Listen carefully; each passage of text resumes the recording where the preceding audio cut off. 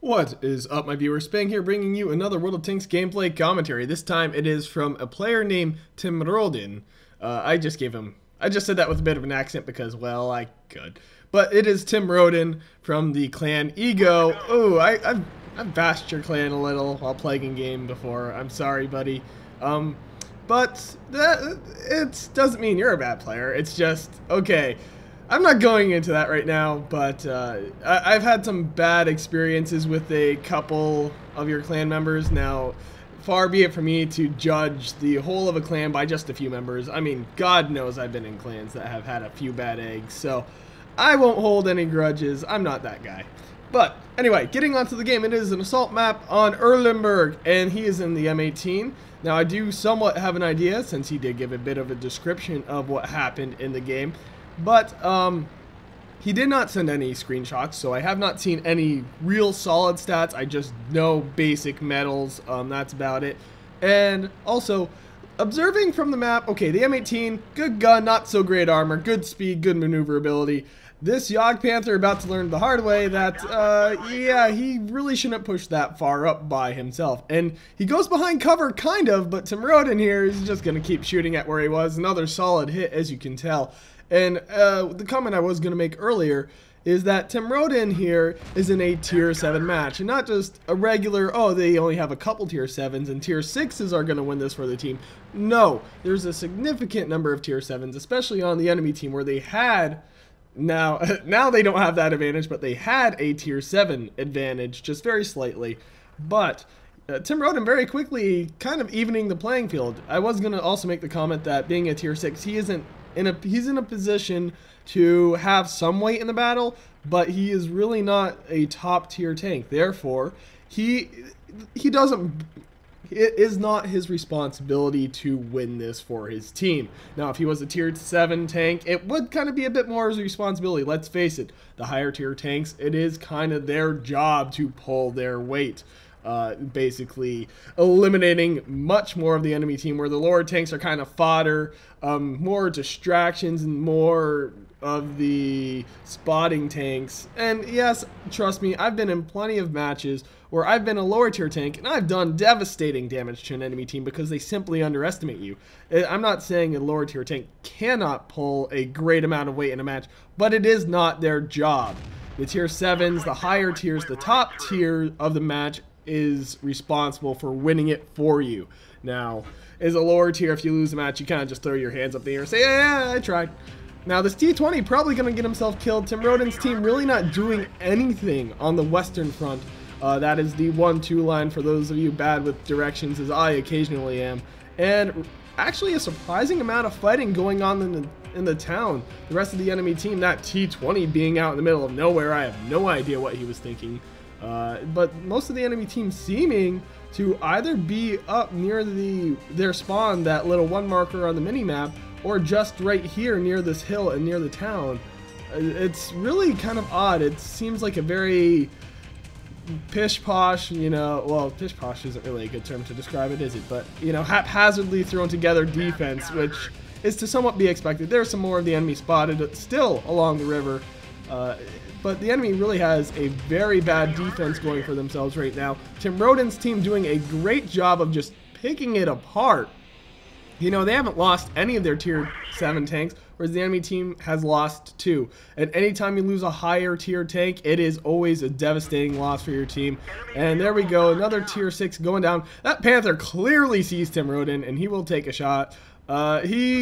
Okay, one thing to notice is he's playing a tank destroyer, but he does not have a camo net. And that's acceptable for an M18, obviously, considering how maneuverable it is and how you can really play it a bit more like a medium and a light, especially considering it works well in that capacity, but it still has that camo bonus that tank destroyers get. And he is using that, as you can tell, hiding behind these trees, but at the same time, every time he moves, he disrupts that camo bonus. And if he had a camo net, he might be just able to hide that much better. Now, I'm not sure if he has any equipment on this or not, but it might help him. He might be finishing off this Panther right here. There we go, a good solid kill on that Panther. The town push working very well for itself. The enemy on the other side of the river really not doing anything, and I think the enemy really did just push too hard, especially in the town side. You saw how far up they were on that river.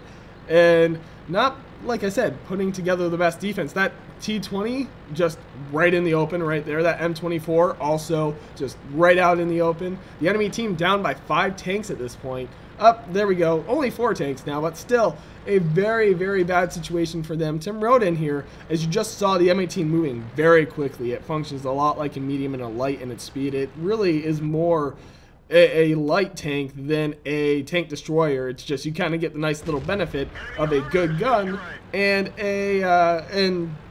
that nice little tank destroyer camo bonus. So really solid play from Timrodin here, except for that part, you know, driving into the wall. That's kind of unfortunate.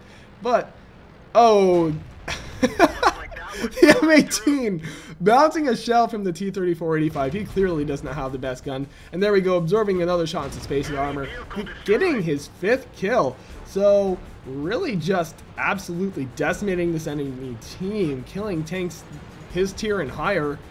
He has killed 2 tier 7s, if I'm not mistaken, by this point. And he thought about capturing and then decided, why bother? There's 4 minutes left on the clock. Let's go take out the rest of these enemies. You know, why not? So the enemy team having a clear tank advantage, especially that KV-2. I know from my own experience, the KV-2 is a devastating force, especially against its tier and lower. It can almost one-shot tanks, especially tier 5s. Tier 5s do not like to tango with the KV-2, especially when it has that derp gun. So this T-20 going to get himself killed by an easy 8, it looks like. That's embarrassing. You know, losing to the tank that's a lower tier than you, and getting himself killed by Timrodin for his 6th kill. That makes 3 tanks higher than him that he has killed. He might as well have killed that Yogg Panther too. So I really would have liked to have seen what he got from this game.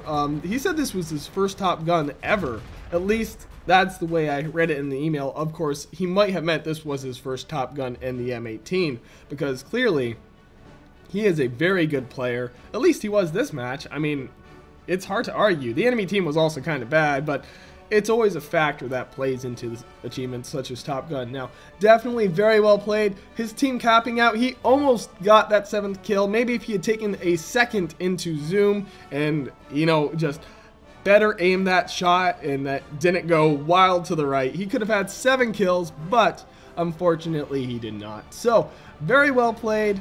I just gotta say, I've seen M18s played very well, but very rarely will I see them played that well. So thank you for sending in the replay. And if you like this video, click that like button. If you want to see more, subscribe. And if you've got a replay, send it to spanglereplays@gmail.com. Email is in the description. Again, disclaimer, there is a big backlog at the time of this posting. So if you send in a replay, it will be a long time before I get to it. And by a long time, I mean maybe a month. So yeah, also please some discretion. Just if I gave that disclaimer in the last video. I'm not trying to turn down replays or discourage sending in replays, but at the same time, please make sure it is an interesting game I can talk about. The reason I bring this up is that IS replay I did a while back, it was what I would describe as an average game. I get those games pretty frequently. If my team does well, I consistently get 2 or 3 kills a match. And that's just how it is. So, I mean, I realize for some people who aren't as experienced in this game, those types of matches are very good for them. But for more experienced players like myself, it's kind of the average. And it makes for a somewhat less than interesting replay. Again, I'm not trying to discourage or, you know, put down other players. I'm just saying I'm trying to keep these interesting for you guys. And if there isn't really much for me to talk about, then I'm bringing you guys subpar content. So anyway, this has been Spang, and I'm signing off.